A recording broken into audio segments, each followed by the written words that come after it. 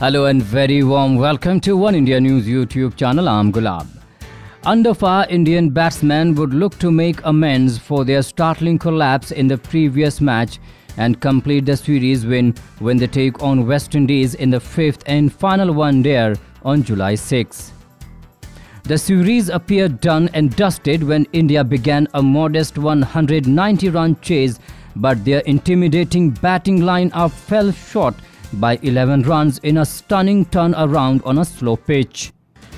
Of all the batsmen, former skipper Mahendra Singh Dhoni drew the maximum flag for his slow batting as he played 70 dot balls in his 54-run knock of 114 balls. He failed to clear the boundary ropes in his first attempt at a big shot, yet again raising questions if he is the same old force as a finisher. Ravindra Jadeja too played an atrocious shot, resulting in his dismissal, which exposed India's tail to a crunch situation.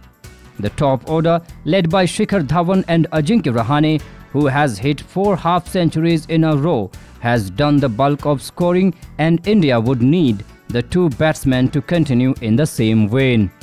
It won't be a surprise if Captain Virat Kohli, who minced no words in criticizing his team's shot selection, brings about changes in the middle order. Dinesh Karthik, who played his first international match for India in more than 3 years in the 4th ODI, could not make any impact on his comeback, but the team management is unlikely to drop him after just one failure. It remains to be seen if veteran Yuvraj Singh is available after suffering a hamstring injury. Kedar Jadhav has got a number of chances to prove his utility in the side, but lacks consistency. It will be interesting to see if he keeps his place in the side since he is struggling for runs of late. The surprise win would have certainly boosted the confidence of the West Indies, and they will strive even harder for a series levelling win. However, it will be easier said than done since Indian players would be like wounded tigers after enduring an embarrassing defeat against a second-string side and are expected to come hard at the hosts. The home openers Evan Lewis and Kyle Hobbs had got starts in the previous match as they succeeded to keep the Indian bowlers at bay for close to 20 overs in a decent beginning.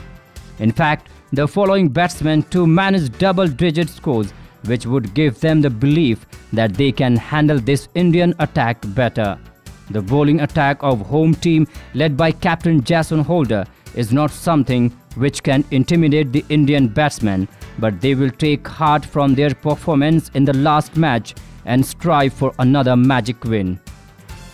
That's all in this video for now. For more news and updates, don't forget to subscribe to One India News YouTube channel.